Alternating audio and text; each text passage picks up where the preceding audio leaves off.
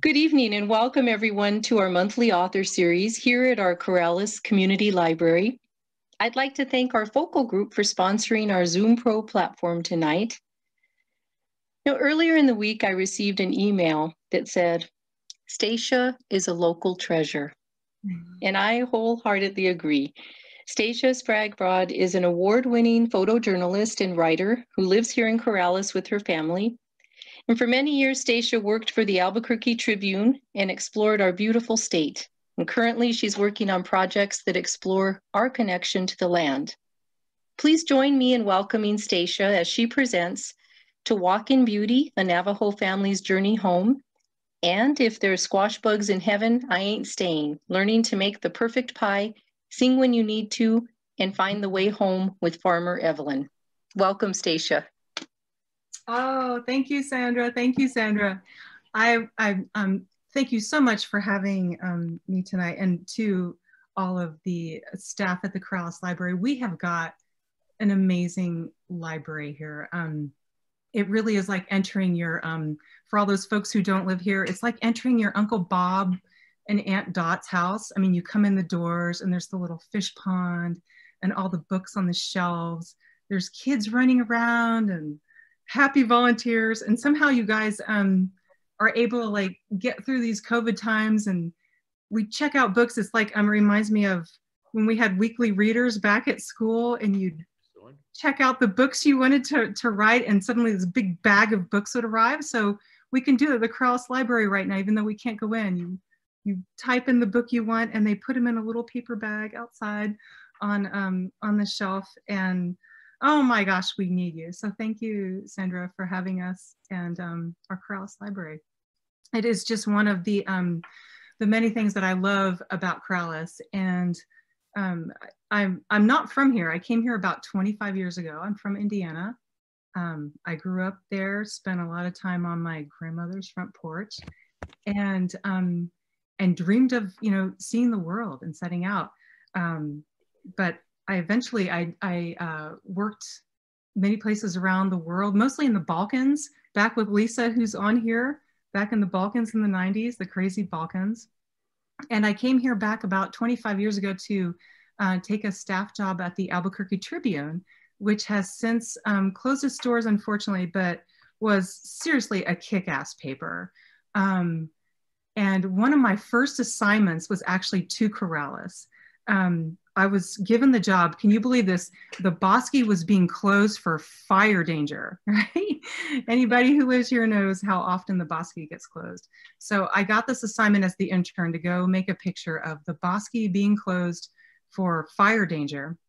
And I came out here, it was only supposed to be like a half an hour assignment. And so I showed up, and the Corrales Fire Department, I think they were all volunteer at the time. I'm not sure if there was any like full-time, it was all volunteer.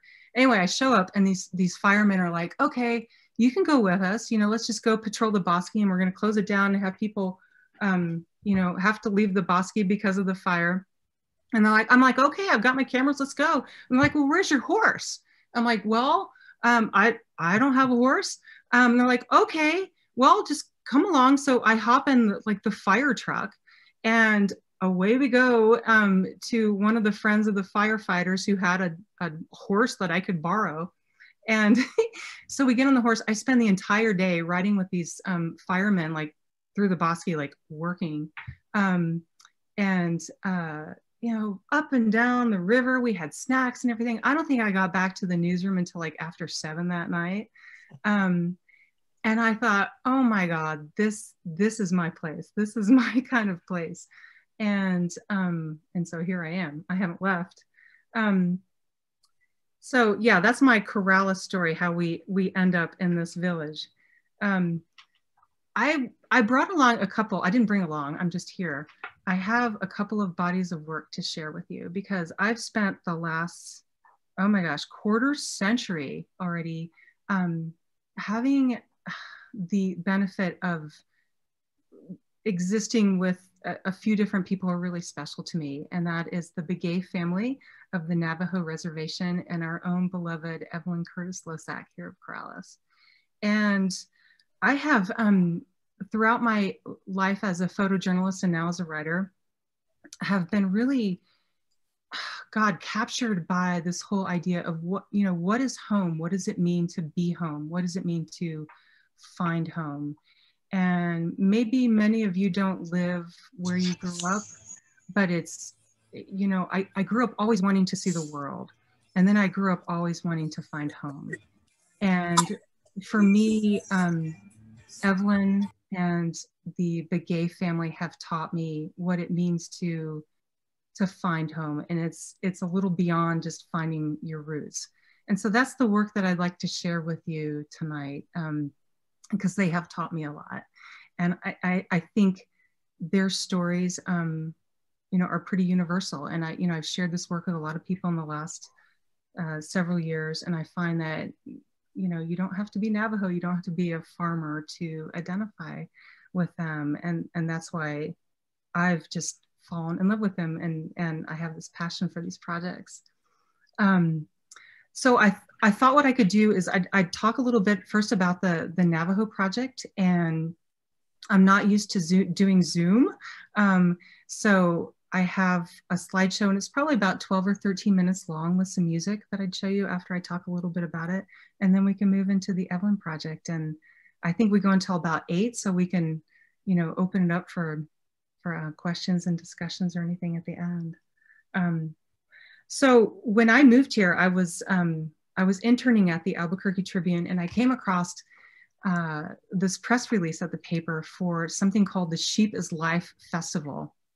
And I didn't grow up with animals. I didn't grow up on a farm, even though I would have loved to.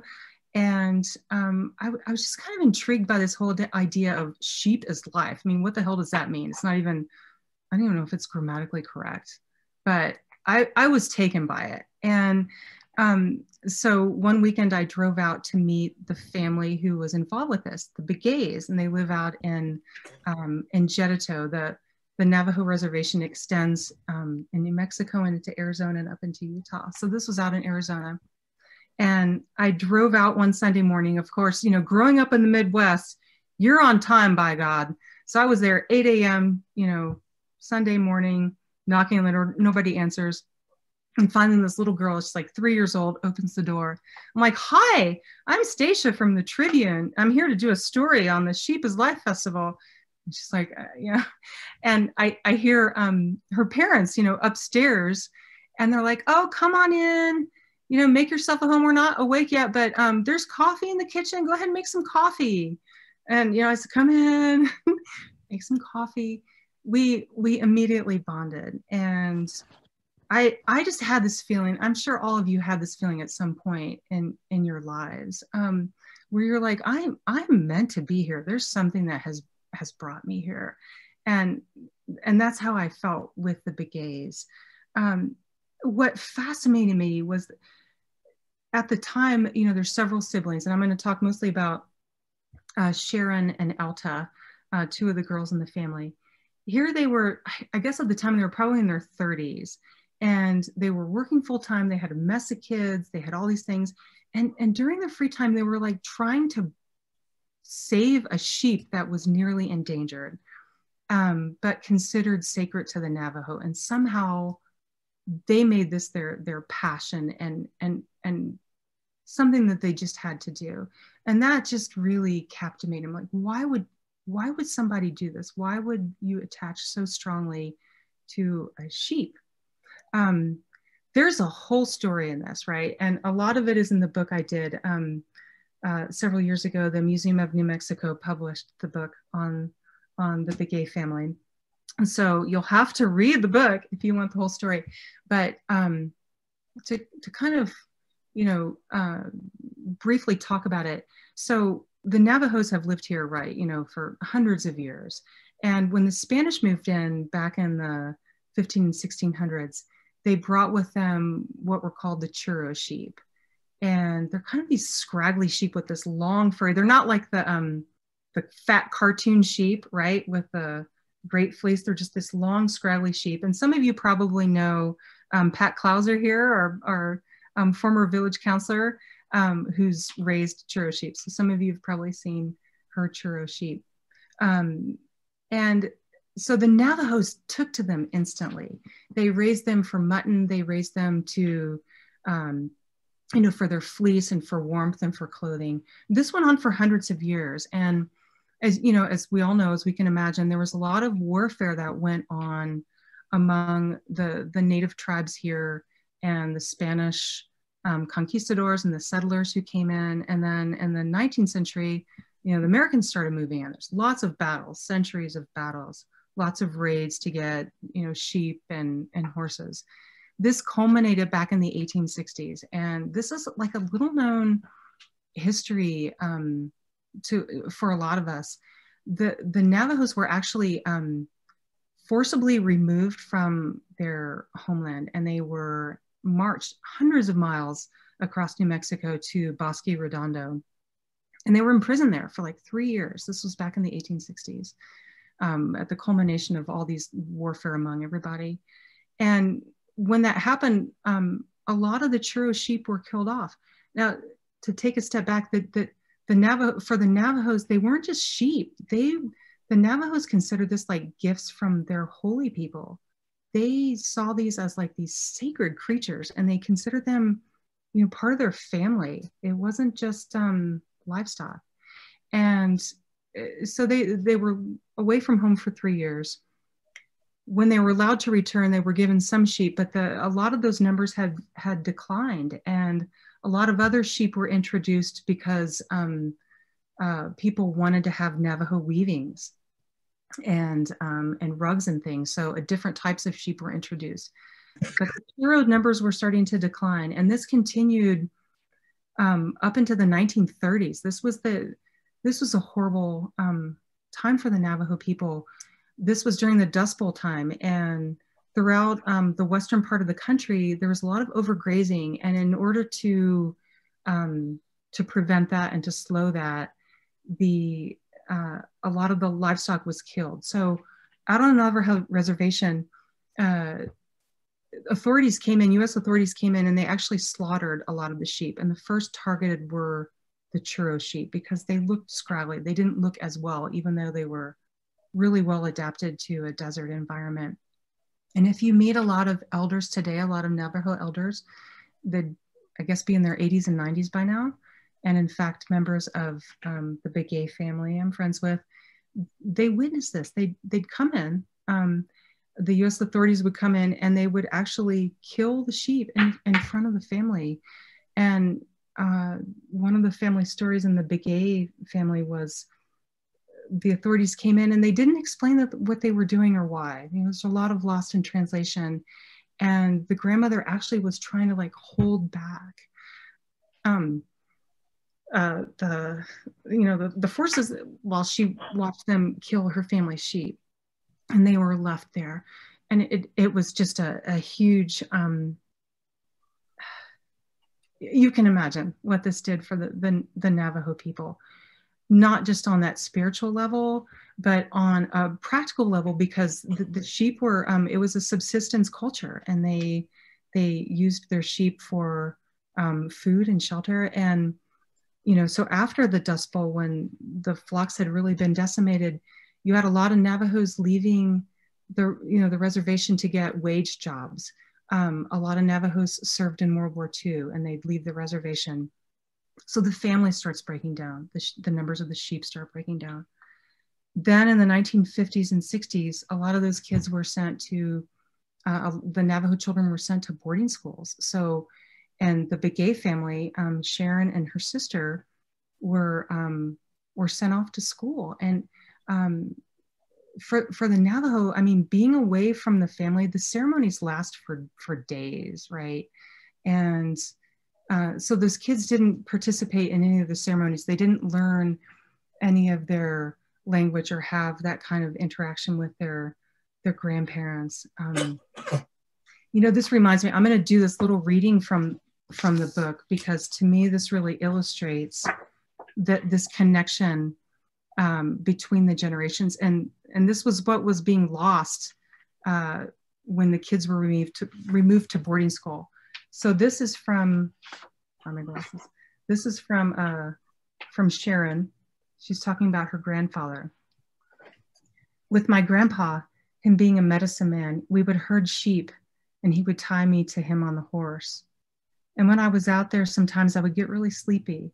And I remember my head knocking into his back as he was riding along, and he'd be singing. I could hear him. I would have my ear to his back and he'd be singing away. And that's how I would take my naps a lot of the times. There's one song that says, "I'm the granddaughter of Mother Earth." When he passed away, I could never finish that song. They sing that song during the blessing way or when they have the coming of age ceremony. I was so close to him. When he was really sick and he called me, he told my grandma, he said, "Tell my granddaughter to come. She's the only one that can do the ceremony for me."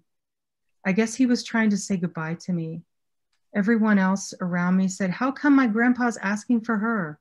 What about asking for the rest of us?"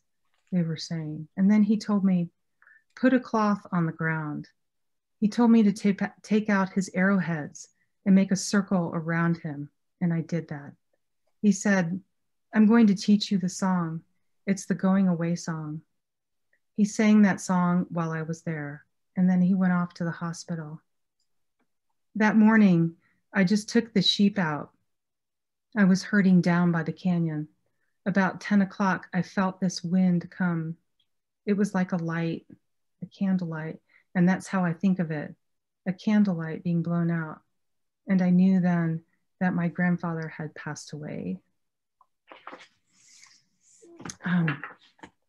So this was, the boarding schools were really devastating. And you know, Sharon, who was talking about the story about her grandfather, recalls in boarding school, before she left, her grandfather said, "Don't let them cut your hair because that is your knowledge." And that's the first thing they did in boarding school, was to cut the kids' hair. And then he also said, "Don't lose your language. Don't ever stop speaking Navajo or you'll stop being Navajo." And they made them stop speaking Navajo. And so she was always in trouble. She never got to do anything because she was always in trouble at boarding school. So when they came back by the 1970s, you can imagine how the family was at that point. Goldtooth and Mary Begay, who were the elders in the family, were drinking a lot. The kids weren't coming around. The sheep were gone. And the girls left the reservation to study at university, and their mission was to come back and try to help their people. And through what can only be described as a beautiful story, they had this chance encounter with a sheep researcher who had come across this churro sheep that by now was almost in danger. There was just a couple hundred left. And when Goldtooth met him, he said to his daughters, "You need to bring these sheep back to our people. This is what's going to save us." And they did. They would gather these sheep from the researcher up in Utah. And one story, Alta would describe, they had the churro rams in the back of their truck, and they had stopped at this gas station right across the border in New Mexico. They'd fallen asleep, and they wake up, and this old Navajo man is walking around the trailer, and he's crying. And they're like, you know, "Grandfather, why are you crying?" And he's like, "I thought these sheep had gone forever." And they're like, "No, Grandpa, we're bringing them back." And so this is what the family did. The girls came back to the reservation. They started building up this nucleus flock of churro sheep. They got their kids involved. So all the little kids that I photographed in this book, they all got their little lambs, and they all had little different ear tags, the different colors for, you know, which ones they belonged to. And the kids started spending time with Goldtooth and Mary, who stopped drinking. They would describe hearing the sheep bells in the morning. And they would say to me, when the sheep came back, our song came back. And the grandkids started spending time, the family was starting to come back together again. And this is when I met them. And I was so taken by the story. I would spend my weekends, you know, just spending time with them, mostly like trying to herd sheep, but often I would like herd sheep and the sheep would end up somewhere other than where they were supposed to. Anyway, it was fun. And for a time, I lived in the Hogan on the reservation, and Sharon actually lived, I rented the little house next to Marcos Gutierrez, you know, the veterinarian. I had that little adobe house. So Sharon lived there for a while and brought Goldtooth out, and I lived on the reservation. And anyway, it was a great time. And I thought I was photographing you know, this family saving the sheep, but it became clear very quickly that it was more of a story about the sheep saving the family, and bringing back this family, and getting through a lot of this, and ultimately finding home. It was Sharon and her family saying, who are our ancestors and who are we, and what does this all mean? And this sheep embody what it means. And they knew raising sheep is hard. Raising any kind of animal is hard, but trying to make a living off of raising sheep, you know, they knew that this would be a hard thing. But you know, like, even if our kids just raise one or two of these Navajo sheep, they'll hold on to what it means to be Navajo. So this is what I tried to capture in the pictures, and I have a few here. I have a slideshow here, and so what I could do is I've got about 12 or 13 minutes of a slideshow, and it has some music with it. So I think I can share the screen and share some of these pictures with you. And after that, then we'll move into Evelyn, because who couldn't use a day with Evelyn right now in her kitchen, sipping some cider, right? We'll move to that. So let me share our screen and show these pictures. Let's see here. Okay, hold on here. Is it screen sharing? Can you guys see me, Sandra? Do you see that? It's working fine. We can see you. Hold on here. Or see your screen. Let's see, view full screen.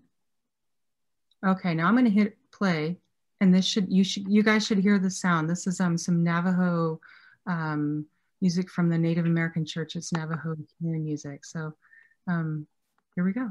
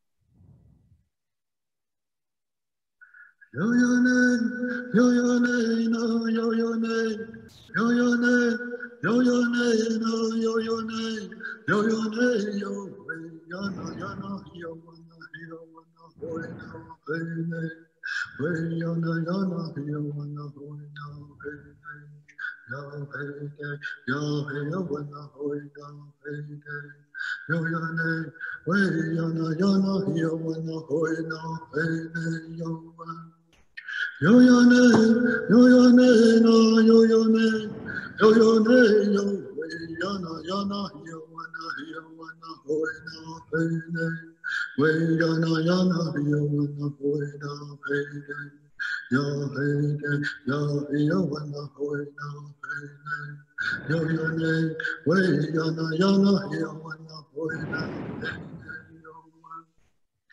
Yo yo day, yo yo day, no yo yo day, yo yo day, yo yo day, no yo yo day, yo yo day, yo way yana yo wanna hoy na hey day. Way yana yo wanna hoy na hey day. Yo hey day, yo hey yo wanna hoy na hey day. Yo yo day, way yana yo wanna hoy na hey day yo man. Yo yo day, yo yo day, no yo yo day, yo yo day, yo way yana yo wanna hoy na hey day. Way yana yo wanna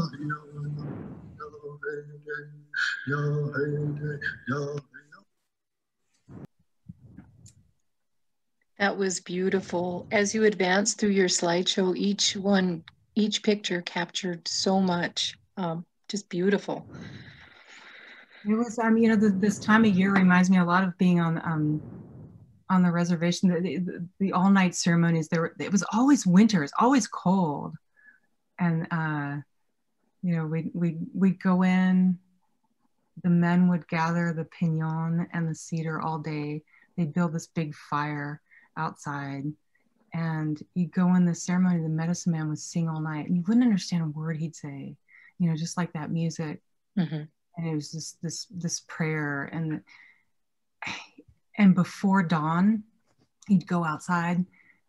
Every star in the universe would be out there, and you'd feel better even though you didn't even understand the prayer or the song. And then it would become snow, and then it would become dawn.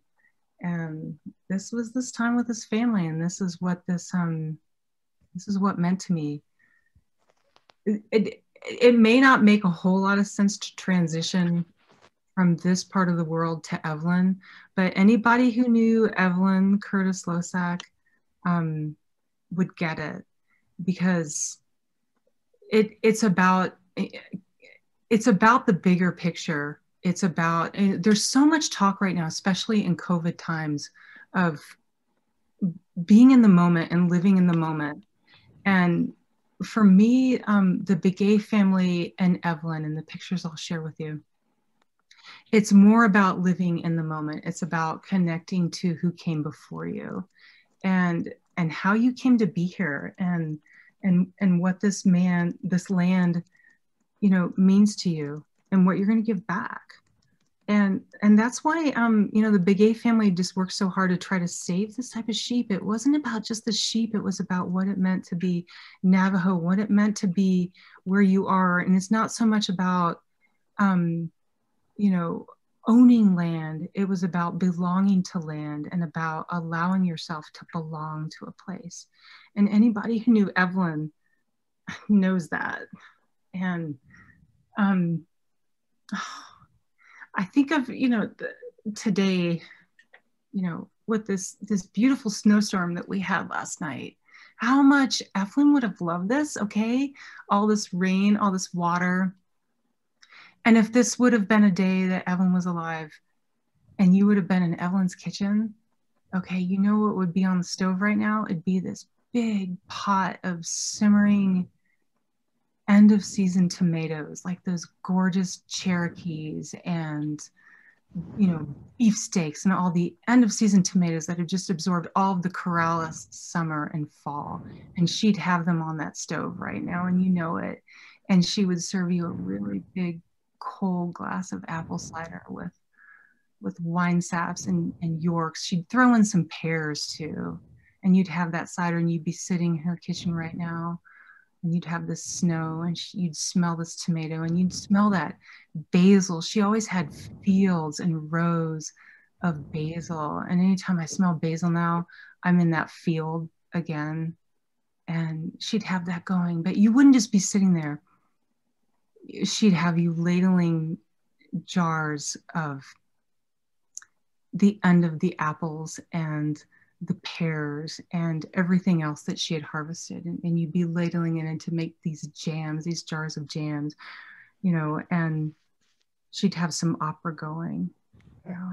This was Evelyn, right? You'd be sitting in her kitchen. You know what she'd say with this pandemic? She's like, oh, the hell with the pandemic. You know, Evelyn was born in 1929. She was born in the Depression. And she lived through all this. She lived through drought, okay? And we'll get through this. And that's what she'd say, honey, we'll get through this. And you know, that's what she'd say. And that was Evelyn's kitchen. Her door was unlocked. Her door was unlocked. Literally and figuratively, you'd go in and you'd sit in Evelyn's kitchen and it would all be all right. You'd laugh, you'd cry, you'd be put to work, right? You'd be ladling jam, you'd be doing something. Oh my gosh, I digress. Let's talk about Evelyn. Let's talk about Evelyn. Here is Evelyn in her field. Let me see if I can flip through these pictures. Okay, hold on here. Full screen. My tech support is having me hit. Okay, here we go. Here are Evelyn's grandparents. This is what started it. Angelo and Maria Salse from Italy. This was back in the 1870s. Angelo came here. He started the farm here in Corrales. And they grew alfalfa and fruit and vegetables. He would go out, if you can believe it. Look at him. Isn't he awesome, right? He would go out in the field and he would sing arias from Traviata, right? Can't you see it? Can't you see where Evelyn gets that? This is one of their daughters, Dosalina, which I'm sure many of you who are in tune hopefully had the privilege of meeting. This is with Roberta Allery. They're on top of a haystack. Aren't they best friends? Isn't that beautiful? This is all Corrales back in the day. The family grew chili and apples. This is when people bought apples by the bushel and they'd come out to Corrales and buy this. And this was the farm stand back in the day. This is Evelyn's farm. Dosalina married Vincent Curtis. And here's Evelyn and her sister Dorothy, who still lives on the family farm. And they continue to farm. And actually, many of you probably have seen a lot of the old fruit trees. So back in the day, Corrales grew a lot of, they grew the hooch back in the Prohibition. And, you need to read Mary Davis's books, the history books here in Corrales. I have some of this in my books, but you need to see Mary Davis's books too. And so after Prohibition, back in the 40s and 50s, a lot of Corrales families planted these wonderful fruit orchards. And this is what we have today. This is our legacy, right? And this is what Evelyn's family did. Oh my gosh, look at this. Evelyn and Dorothy, weren't they just like a piece of work? I just love this picture. Here's Evelyn with her Coca-Cola. Man, does she kick ass or what? I just love it. So this is how she grew up on the farm. And, okay, here it is. Here's the picture. Evelyn on her farm hall, right? And here is Evelyn just a few years ago. She was, I hope everybody in this program got a chance to meet her, but those of you who don't, she was the village of Corrales' matriarch. Let's just say it, she was. What she did not start in this village, she helped start. Our Harvest Festival, she and her husband, Johnny Losak, started the Harvest Fest. They hitched up a wagon on the back of a tractor and they rode through their orchard and had kids jump off and pick apples. And now it's our Harvest Fest. She started the Corrales Growers Market, the music festivals here, the old church. I mean, the old church was being used for everything you can imagine, storage and a theater and God knows what else. And it was Evelyn and other people who got together and like, let's save this. Let's save our old church. Let's, there's people buried underneath the floors in the church. It's people like Evelyn who saved it. She would, oh my gosh, if you had an elm tree in your yard, good golly, the elm trees here, they're beautiful, I grant you, they give shade, but they suck up water. And Evelyn was all about how do we save water? She would tell me, you know, Stacia, I had a dream last night that the aquifer beneath us was just shrinking. And this is the aquifer, this is like the underground sea under Corrales that gives us our water. And she would be worried. Like that was her cause of insomnia, like worried that there's enough water for the next generation. And she would write letters to the editor at the Corrales Comment, like, you know, we've got to chop down these elms. We got to do something about this. She was committed to her village and to her community and making it, and not just living in it, but making it and honoring our ancestors. Here's Evelyn and Johnny. Aren't they cute? Oh, they're apples. Here's Johnny later in life pressing apple cider. Oh my gosh. So I met Evelyn several years ago, but when we connected on this project, I ended up doing this book on her. We were serving on a farmland agricultural committee, which is now commission. I'm still on it. And Evelyn was on the committee, you know, of course she was. And she whispers to me during one of these meetings, she's like, honey, I don't think I can plant this year. I'm getting too old. My family's going to get mad. I'm going to trip in the dirt. I can't do it. I'm like, okay, Evelyn, I'll come help you. This was after the Navajo book. I'm like, I'll come help you. Let's plant. And so here's a picture. A fellow friend here, Jen with the hat, and John Eve's daughter, John Eve, right in the back. And so I helped her. I started helping her on the farm. And like the second day, you know, I was just I was just happy growing potatoes and smelling that basil and eating those tomato sauces she would make. I'm like, oh, no, this is a book.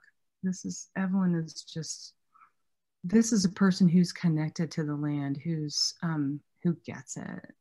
And so I started the project. And so, you know, the farm, there's a magic there. There's a magic. If you've ever had the chance to be on a farm or in a place where things are grown, it comes alive and it takes you, and suddenly the seasons have meaning and depth and connection that just it spoke something, you know, to my soul, like connecting to land, and this is home, you know, and picking apples and smelling earth and having mud on your feet and feeling the rain. It's not just rain, but you feel it.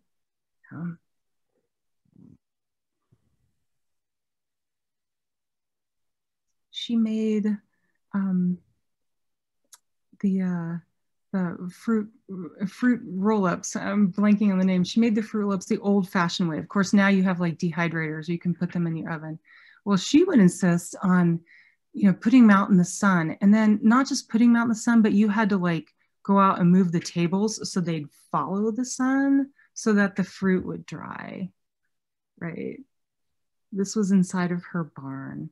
And okay, I bet a lot of you will remember this, but if you ever bought anything from Evelyn's barn, if you couldn't make it to the growers market, you went to her barn and you went inside and you could buy some cider and you could buy some dried basil and oregano and sunflowers and jam and vinegar. And she made her own vinegar. Who does that?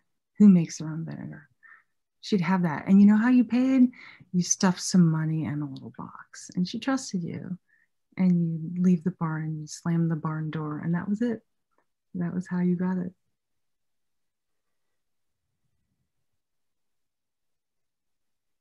She loved her flowers. And she covered her blackberries.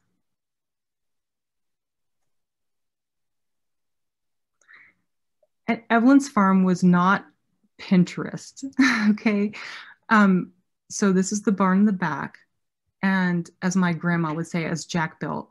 And then the canisters you see in the background, those are smokers that they would use to keep the fruit trees from losing their blossoms, you know, when it would get cold. And see the little plastic? She would save those damn milk jugs, and when she would transplant her little tomatoes, she'd put them under there. She's like, oh, honey, it's shade for the tomatoes. They want a little shade. So we'd have to go out there and like line plastic bottles over all the tomato plants. This is her mean goose. I bet some of you guys were chased by her little mean goose at some point.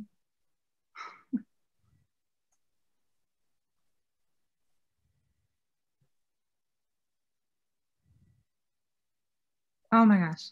So even if you didn't meet Evelyn, maybe you were lucky enough to have some of Evelyn's pie at the growers market. And so as a photographer, I'm like, okay, I want to come and photograph you making the pie. And she's like, okay, honey, we'll come Sunday morning before, before the growers market. I'm like, okay, what time? I'm thinking like, 6 or 7. So like come around 3. And I'm like, 3 in the morning. Okay. So I get there, and of course she has some lovely, Italian opera playing in the kitchen, and she's rolling out the dough. And Evelyn's pies, she never just used one fruit. No, she used everything she had, the plums, the pears, whatever she had, she put in the fruit. She never wasted anything. It went into her pie. And that pie, I got to tell you, was magic. As was her farm.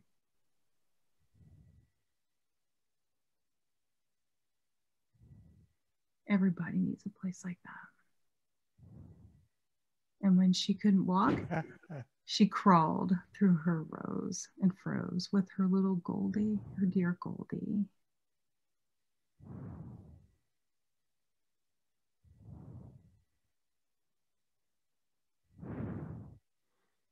So one thing Evelyn did that took me back, she would take care of her ancestors' graves. Okay, so how many of us still do that? How many of us still can still do that? Can still live in the place where we can do that?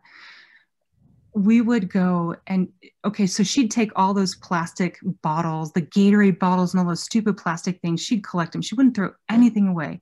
And she'd fill them all with water. Actually, I would fill them all with water and put them in the back of the truck. And we'd drive to the Corrales Cemetery. And if you ever visited the Corrales Cemetery for several years here, you would find like these mysterious half-filled bottles of plastic water behind certain tombstones.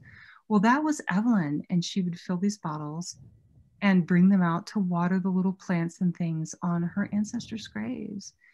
And then on Christmas Eve, she would make the New Mexican tradition of farolitos. So you would fill all these little carefully wrapped paper bags with sand and candles and fill the trunk of John Eve's car and drive slowly through the cemetery and take all of these little farolitos and put them around all the graves of all her ancestors. And that took me back when I was a little girl. I hadn't thought of this.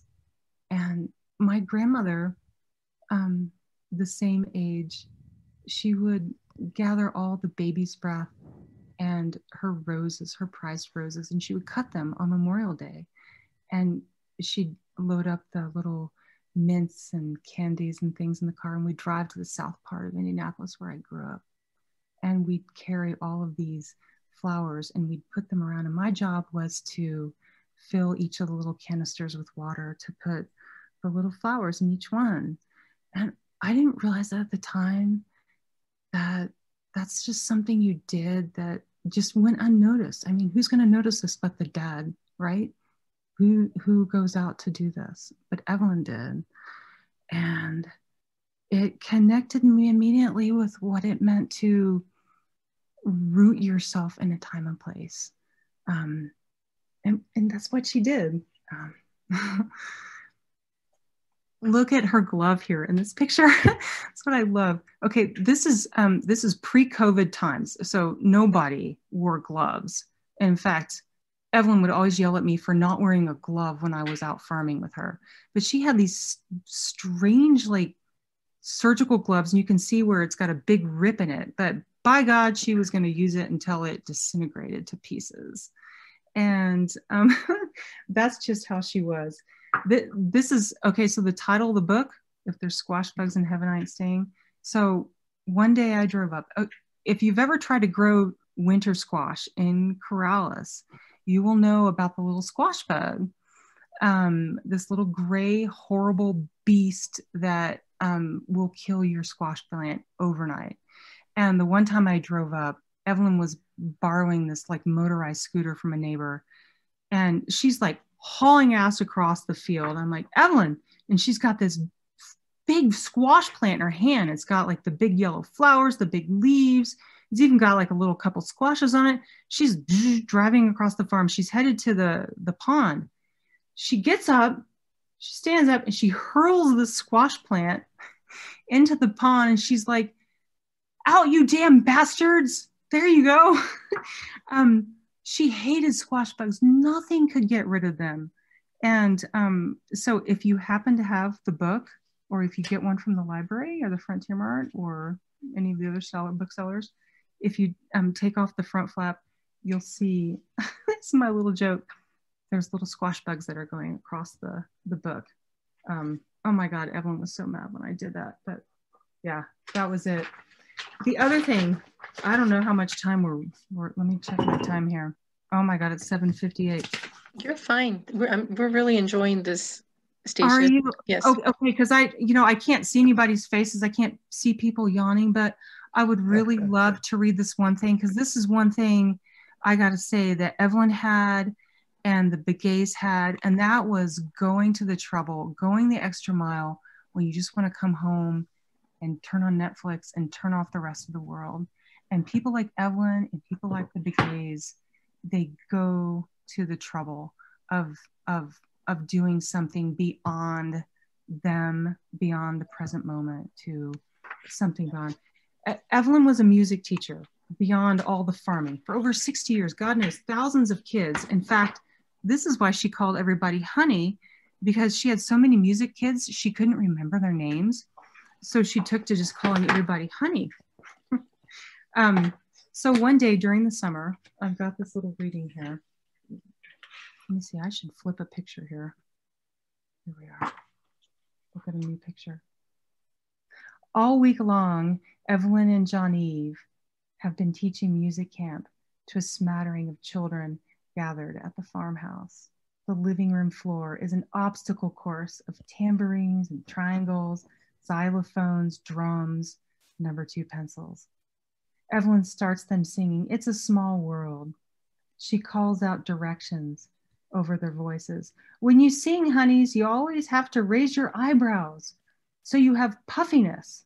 The kids all puff out their cheeks and stomachs and belt the words out louder and louder. "It's a small world after all," exploding into erratic notes and laughter.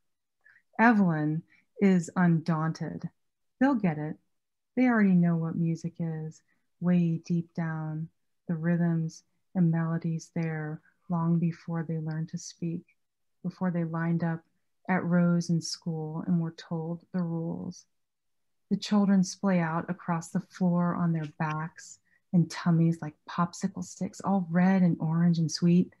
Evelyn puts on a recording of Saint-Saëns' Carnival of the Animals. She tells them to close their eyes and try to hear the animals. "Just listen, children." The children giggle and squirm, and then they grow quiet as the notes fill the room, and they remember what they already knew. The music gets louder, and they start to smile as they see a whole carnival of animals coming to life right in the middle of Miss Evelyn's living room. Wild donkeys and plucky cockerels, graceful tortoises, nosing around the harp, kangaroos pouncing across the keyboard. The oboe is now an elephant, and the swan floats by on a dream. Evelyn brings them back as the music ends and they open their eyes. "So, honeys, have you learned to listen to music now? The song of the swan is one of the most beautiful melodies you will ever know in life. And honeys, I want you to remember it."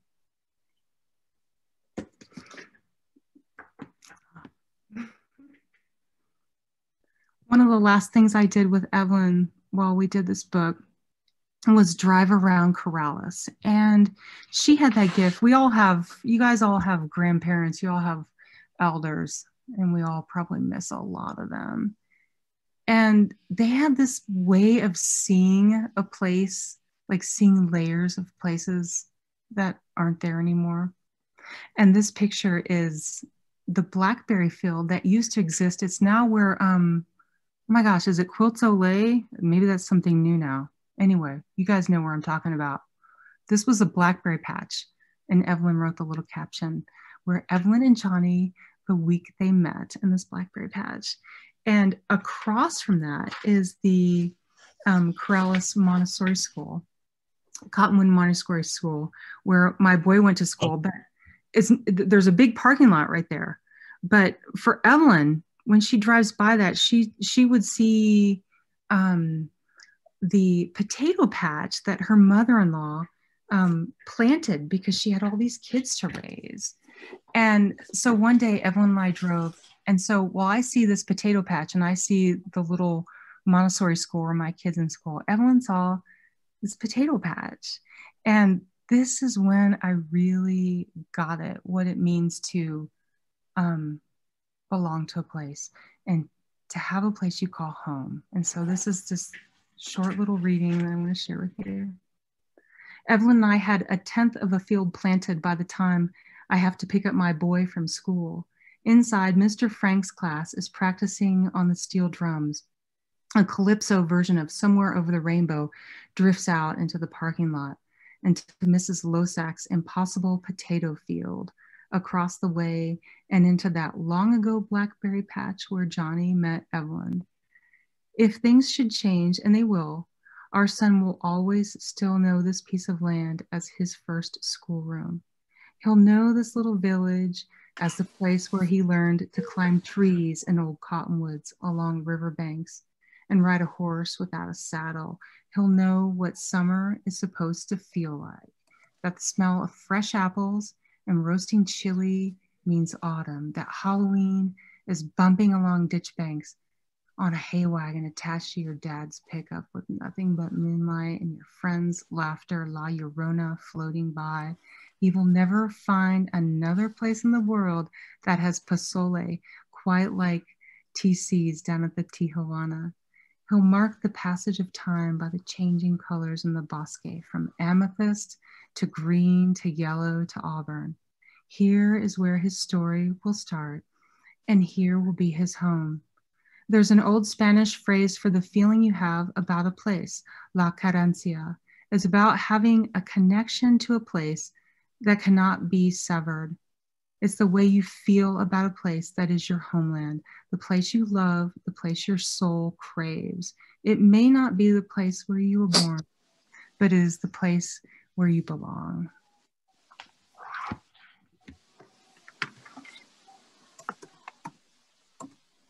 One last thing with Evelyn, and then I want to show you a 2-minute video, and then we'll be done.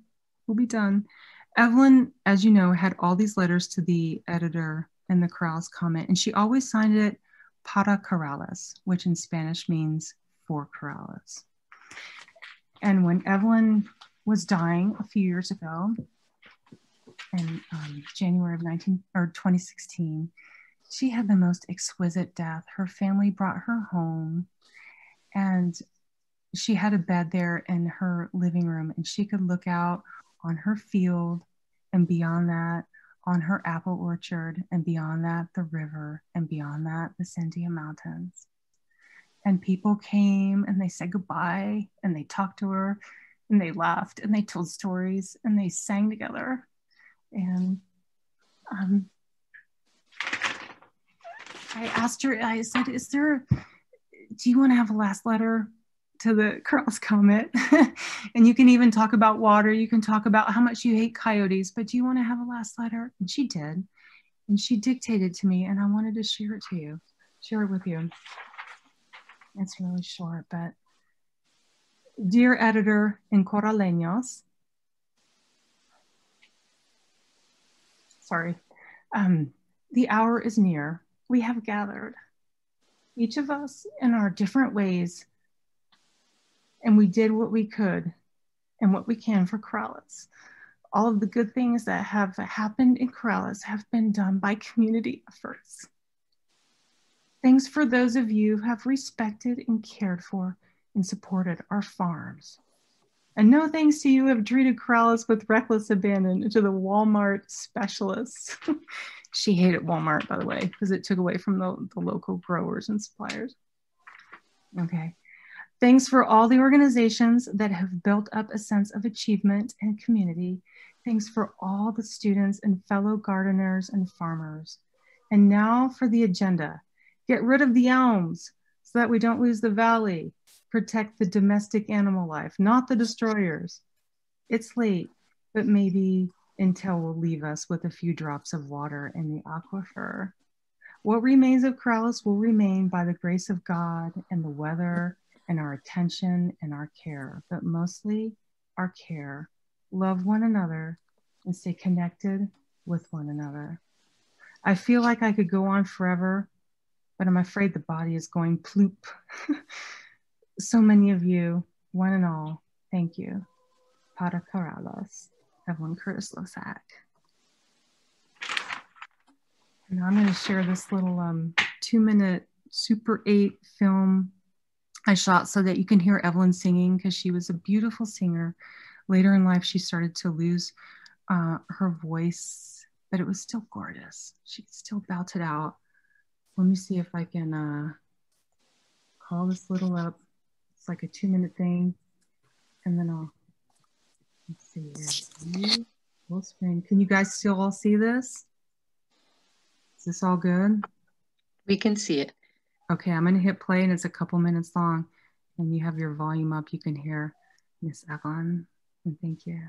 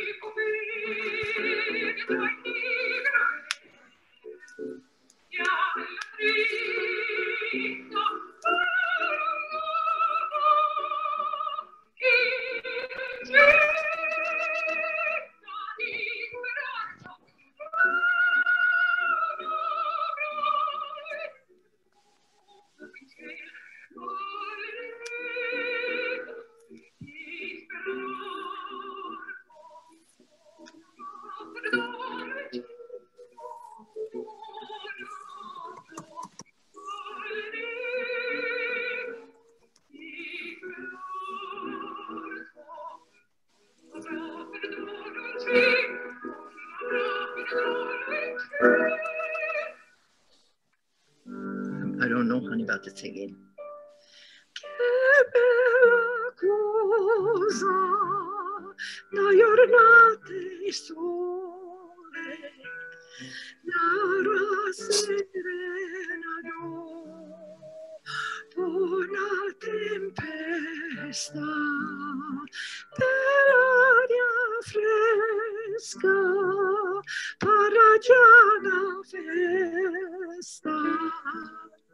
Che bella cosa la giornata sole.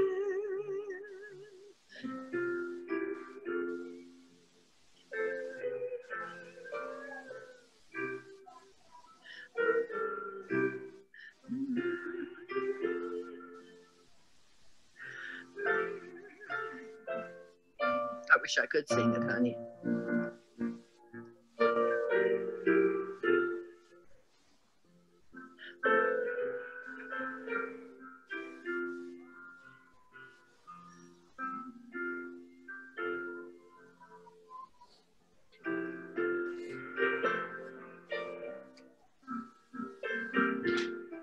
Now this is where most people back out. Look at the range of it.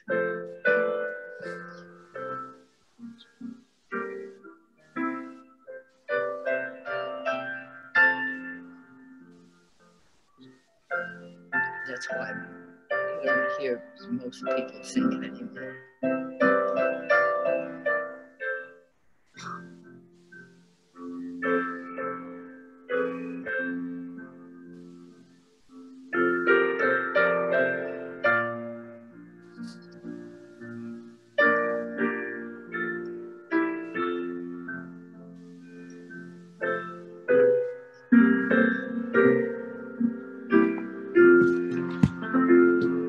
How do you like that?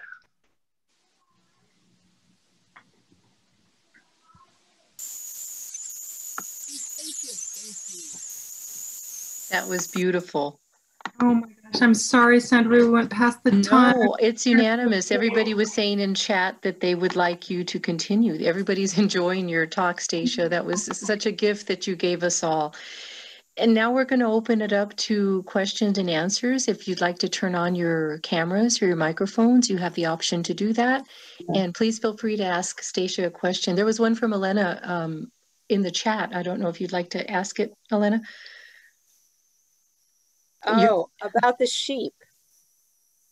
So I know we're going back to the sheep, but did they ever make cheese too? I mean, you said they used the hide and they of course made mutton, and of course the wool, but did they use it for cheese as well or no?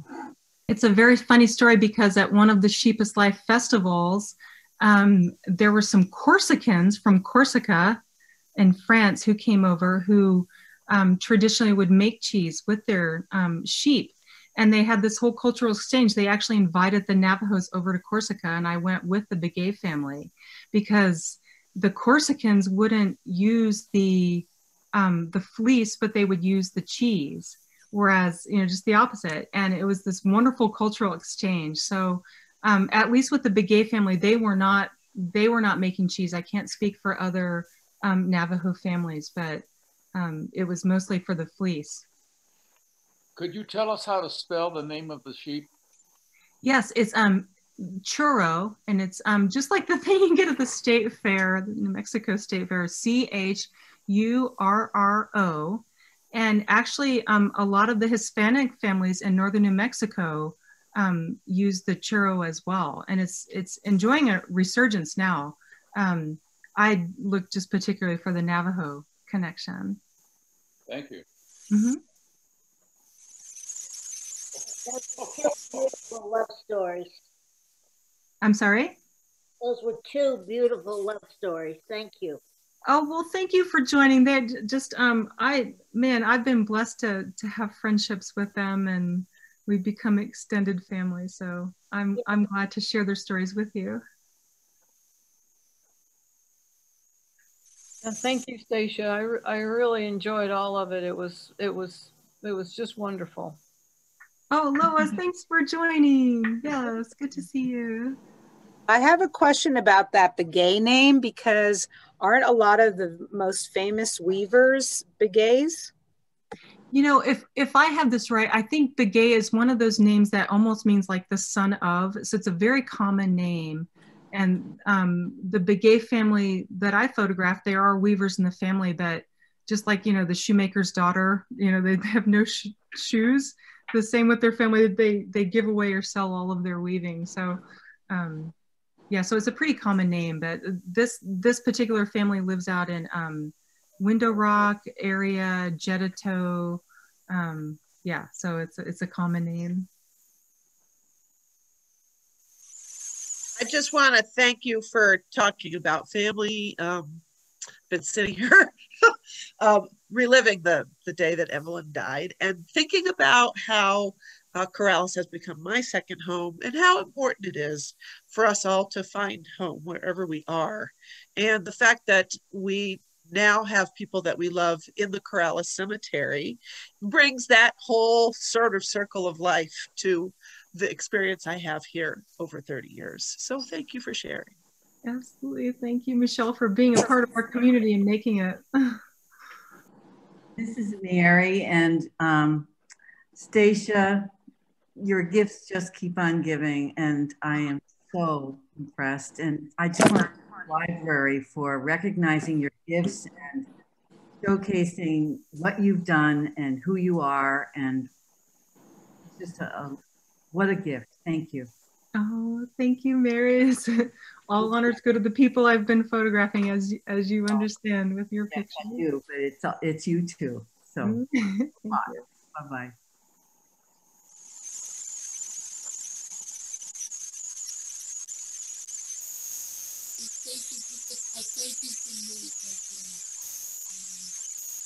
So is someone asking a question? Michael's trying to talk, but I think she's muted. I think she's muted. Michael. She's not muted. It's just very low. She's having some kind of a reception issue. I think that's where we're getting that squealing noise. Normally we'd hear her her owls in the background.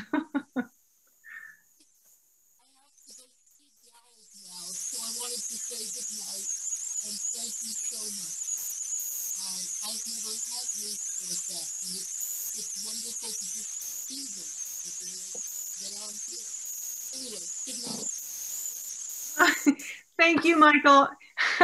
I can't hear anything. She was thanking Stacia. I got part of it, but not all of it. But thank you, Michael, for being here also. Great. Does anyone have any other questions they'd like to ask Stacia tonight? Say, Stacia, your photography was just enchanting. Truly enchanting. Yes, you truly captured the magic that you spoke of Evelyn's farm and the Big A family. Each picture that came by just holds so much in those photos. They were beautiful. Thank you so much for sharing them with us tonight. I'm glad you enjoyed it. It just comes through. The spirit tends to just come through when it's there. You know, you're just a medium at that point.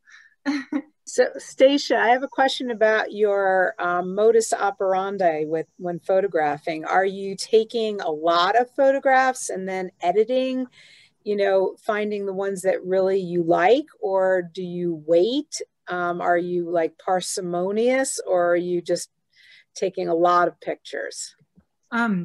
Most of the time I'm not taking pictures. I'm a photojournalist, so I don't set things up. I don't arrange or change anything. I just try to sort of blend in the background. But most of the time during these pictures, I was, you know, helping make pickles, or, you know, herd sheep, or cut potatoes, or, which, you know, that's 90% of it. And the last 10% of the pictures you make. And then there's the bulk of pictures you don't make because it doesn't feel right.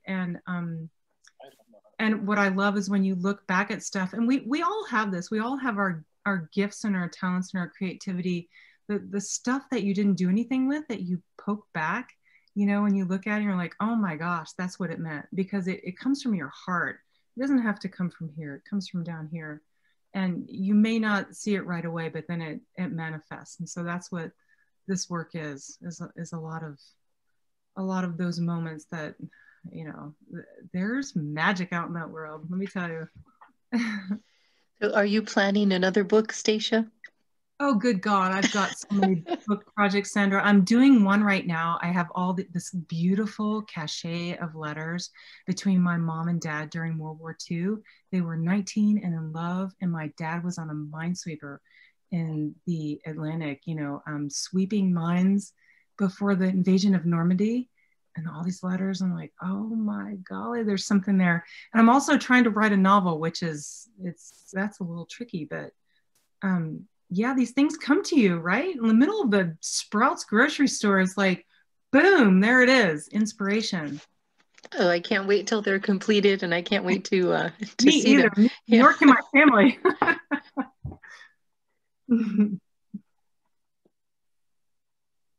Well, thank you all for joining us tonight. And thank you again, Stacia, for this beautiful gift. Did you have a question, Rudy?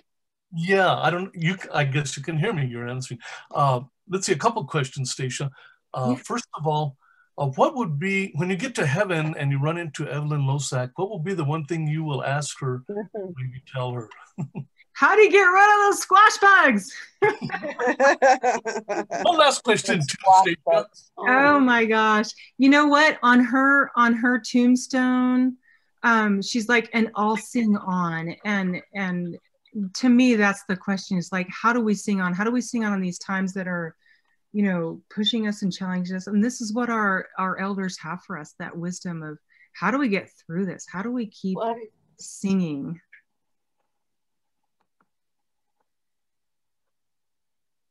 And I'll